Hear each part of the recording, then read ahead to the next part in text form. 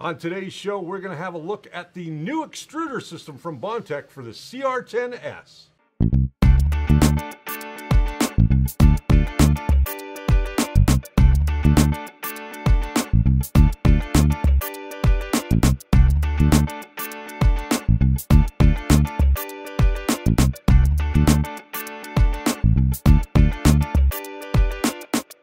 Hey gang, my name's Richard Cleveland. Welcome to The First Layer. This is a show that explores the world of 3D printing. If this is your first time here, I'd love for you to hit that subscribe button. Also, ding that little bell so you get notified every time that we do a brand new episode and upload it to YouTube. We've got a lot to go into today on the Bondtech extruder for the CR-10, so let's get started. So what we're going to do is we are going to replace our existing extruder with the Bondtech. And just to give you an idea what that Bondtech looks like, let's just cut over to the Bondtech here and you guys can have a look-see. Here is the Bondtech extruder. Now inside this box, we'll just kind of get it open here. This is for the CR-10 and the CR-10s. You're going to find everything that you need to put the Bondtech onto your current machine. Why would you want to upgrade to the Bondtech extruder? Well, apparently, from what I understand, the Bondtech extruder is a far superior double gear extruder over the single gear extruder that we get with the CR-10. So what the Bondtech is going to do for you is it's going to give you better extrusion. Now, we're going to test that out. We're going to install the Bondtech right here onto my CR-10s. That came from my home, incidentally. Let's talk a little bit about some of the upgrades I've already done on this particular unit. Okay, I've got all kinds of shadow on me today, so bear with me. So one of the things that I did was I put this nice little light bar up on top. I'll go into another episode on how to do this. It's really, really simple. All you need is some 12-volt LEDs, and I've just wired it up, and I've wired it directly into the mains power on my CR-10. I have put stepper dampeners on both the X and the Y, and I upgraded the case, you might say, for the filament out detection, which we're going to get into in just a little bit. So let's flip this on, and let's start with putting together our Bondtech extruder. Now, we do need a few materials, but not too many. First thing that you want to do is unhook this cable from the extruder. Let's go to an overhead shot here. There you guys can see. You can see how this cable here sits in that little channel. Well, we're going to undo that.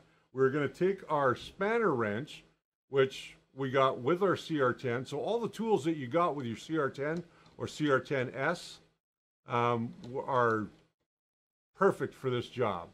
So we're just going to unscrew that. I'm going to push that off to the side. Once that's done, we want to get rid of this extruder that is currently here. We're going to find the right wrench that we need, and we are going to start, and that is not it. Of course that's not it. Now, some of these are not standard, and for whatever reason, the CR-10 kit doesn't give you everything you need. So I've got one of these iFixits units that I really, really like using. It's got all kinds of bits in it, and it comes in very handy. If you don't have one of these iFixits, I would highly recommend that you get one. They do work very, very well, and the socket that we need for this is the 2.5 because these are 3 mils. And if they're a little hard to undo, take one of your wrenches and slip it through the hole in the handle, and that will give you some additional leverage to get those parts undone.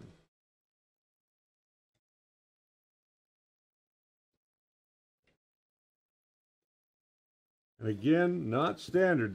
They didn't use standard size bolts on any of this. I'm going to start by taking out these ones. We're just going to put them aside. We may not put them back in. Going to remove the extruder completely.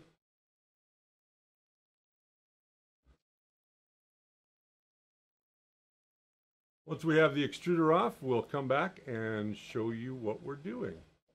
We've unmounted the motor from the machine, and now we're going to go ahead and start to put the parts on that we need for the Bondtech. First, we have to remove the stock gear, so let's go ahead and do that. So we'll find the right wrench, and we will get rid of this stock gear. We're going to use the gear that Bondtech suggested for us, which comes as part of the kit. And these can be a little tight on here, so you want to just make sure that you can take them off. And we will go ahead and grab that gear, which is in a little plastic bag. You can't miss it. It's very important exactly how we're going to do this. So as you can see here, we've got that flat spot, and there is only one grub screw on this particular gear. And what it says to do is you want to drive that down so that the grub screw is at the top or near the end of your setup. Okay, so once you've installed it, it should look something like that. You're going to have about 1 to 1.5 millimeters distance between the bottom or the top of the stepper motor and the bottom of the grub screw. So we're just going to move that down just a little bit so we get lined up, and then we're going to tighten up that grub screw.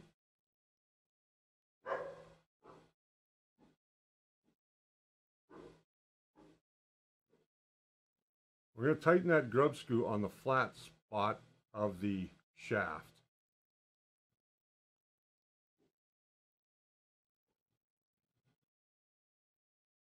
Just give that a little tighten, and there we go. So that is the first step to getting this grub screw on. Now the next step is going to be setting up the mounted for the mounting bracket for the filament out sensor. Now this filament out sensor, you're going to use the stock one. We're going to use a little bit of PTFE tubing like we have here. Here is the apparatus that we are going to use, and we'll see exactly how that all goes together. So we'll get out the parts that we need. We'll lay them down here. We're going to take off this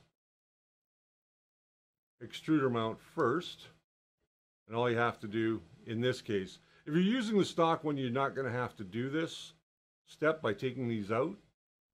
But if you're not using the stock one, you are going to need to take these apart. All right, so now we have our switch removed from the housing. We are going to put the switch right into this housing here, just like so. We'll line it all up. We're going to put the cover on. All right, so once you've got that in there, all you're going to do is just take a couple of the screws that you had from before, and you're just going to put them in there, and that should solve your issue. So first and foremost, we are going to get our motor, which is right there. We're going to slide that on like so. You can see how that fits in there. Okay, so slide your motor up into the motor housing. You want to make sure that the pins for the motor are facing the most open section. There is a reason for that, and we will get into that in just a second. Let's pop on the extruder, and we'll start to tighten up some of them bolts. So now we have all four in there, and this is the orientation that you want to put or remount the extruder onto the CR-10 right there. So we are going to mount that in. Nothing seems to be in our way. We're going to grab the 4 screws that came with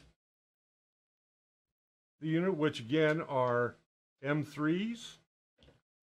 And we're just going to take that M3 and we're going to drop that right in there. We'll get the first one started. So now the Bondtech is installed. The next thing that we need to do is grab our motor, and we need to switch two cables on our motor cable. If you're looking at the motor cable from this angle, now all this is also in the instructions, so don't be afraid to look at the instructions. We're going to take our motor cable. Let's get that orientated properly. Got a lot of grease in there. The extruder, getting grease all over my fingers. So you can see we've got a wire that is crossed over. These two are crossed. So what we're going to do now is we're just going to open these up. We'll just use something really small to get in there. We'll open them up. That's too big. Maybe what we'll do is we will grab our X-Acto knife, put a fresh blade in it, and we will switch those two around. All right, so what they want you to do is by using a hobby knife with a fresh blade, you're just going to lift up on this tab and you're going to move the 1 position and the 4 position. So you're going to take the cable out of the 4 position, take the cable out of the 1 position, and just swap them around. We've already done that. So now we can go ahead and plug this back into our stepper motor, just like so. It's now plugged into our stepper motor. We're good to go. We're going to go ahead and plug in the cable for our filament out detection sensor. When you're not using knives like this, you go ahead and put them back in the case, put them back in your little toolbox and call it a day. We'll go ahead and plug this one back in. Make sure that the tabs are facing in the right direction. In this case, they need to be facing up. You'll feel it click into place, and there you go. Now what we want to do is we want to remove this coupler on our Bowden tube. So it's kind of difficult to get in there because this Bowden tube is a little slippery. You can use a piece of pliers or a pair of pliers, a piece of pliers, a pair of pliers, whatever you like. I'm going to push that up. And we're going to push this down to unlock it. And get that cable out of there. There we go. Well, that went away. Watch for flying parts when you're doing this.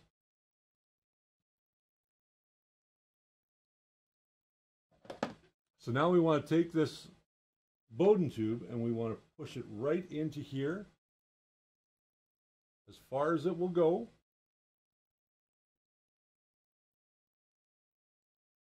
And there's a little black collar right there. That's already on the Bowden tube. So now we're in good shape. We've got that all done. Now the last thing that we need to do is install the little feeder, which is this little guy right here. That's the feeder, or your tensioner, pardon me. We'll install the tensioner, which should drop right in there. There we go. You can feel it. And that's going to give you tension on your feed roller. Okay, so we've got that done. All we have to do now is just load in some filament. And we are pretty much ready to go. Before we go ahead and do that though, let's go over to the computer and make some changes in our slicer software. All right, so I have both programs that I use to help facilitate teaching you guys. Right now we're working with the CR-10s, both on the Simplify 3D and Ultimaker's Cura. This is the latest version of Ultimaker Cura, which we're going to cover in a later video. What you want to do is you want to go to Settings, go to Printer, make sure that you are on the printer that you want to make the changes to. Go down to Manage Printers. Now you'll see the printer that you're currently on highlighted, and all you're going to do is go to Machine Settings. Down here in the, I'll just take that out for now. This is what your Start G code should look like when you're in this particular mode. Now, what you want to do is you want to make sure that your cursor is behind the word home on the first line of G28. Hit enter. Type in this command. We're just going to paste in the command that we had there before, which is M92 space E 415 space semicolon, set new E step value for the Bondtech BMG extruder. Actually put a space in there so that way the English is correct. So once you've done that, you're now ready to slice a model using the Bondtech extruder. Now, to do that over here in Simplify 3D, you're going to make sure that your process is selected. You're going down to Edit, Process Settings, or you can just double click. And once you've got that open, you want to go over to where it says Scripts, not G-code. You're going to say Scripts. And you'll find that Start Script again will be the first tab once you open that. Again, you'll start with a G28 home all axis, and then right behind or right underneath that, you're going to add the M92 E415 command. Again, what this is doing is it's setting your E steps for your extruder to work properly with your CR10. All right, so that's all there is to setting up the Bondtech BMG extruder for your CR10 or CR-10s from Creality. Now, this is the first part in a series of upgrades that we're going to be doing on this particular CR10. Up next, on the next episode, we will be actually changing out the extruder for, or pardon me, not the extruder, we're going to change out the hot end for the Micro Swiss CR10 hot end, so that we can print with just about any material that we want. Now, if you got something out of today's episode, please go ahead, hit that like button, hit that subscribe button, hit that little bell, share this video with your friends, and leave a comment down below. We try and answer as many comments as we can when the comments come in. Now, that being said, I've got to thank a few people today. First and foremost, my staff. Of course, they do a wonderful job around here, and they help me each and every time that I've got something new to do. Now, I also want to thank Spool 3D because without them, we wouldn't have this studio, and I wouldn't have access to the parts that I need to put onto these machines. Now, bear in mind, this is not sponsored by Spool 3D in terms of the stuff that we put onto my particular machine, because this is mine. So all of the stuff that goes on here, we have to pay for. So, full disclosure there. Now, Spool 3D has everything that you need from printers, accessories, upgrades, and filaments. So check them out today at spool3d.ca. Print it right, print it with Spool 3D. Coming up on our next episode, as I said, we're going to be installing the Micro Swiss all-metal hot end on the CR10. We've got a couple of things that we're going to be doing with this CR10 over the next few episodes. We're going to eventually put on a Pet's Fang blower system, and we are going to put on a bed leveling system. So over the next 4 episodes or so, that's what you're going to see. So stick with us. Make sure you hit that bell notification. And until next time, my friends, remember that the first layer is always your foundation to a great print.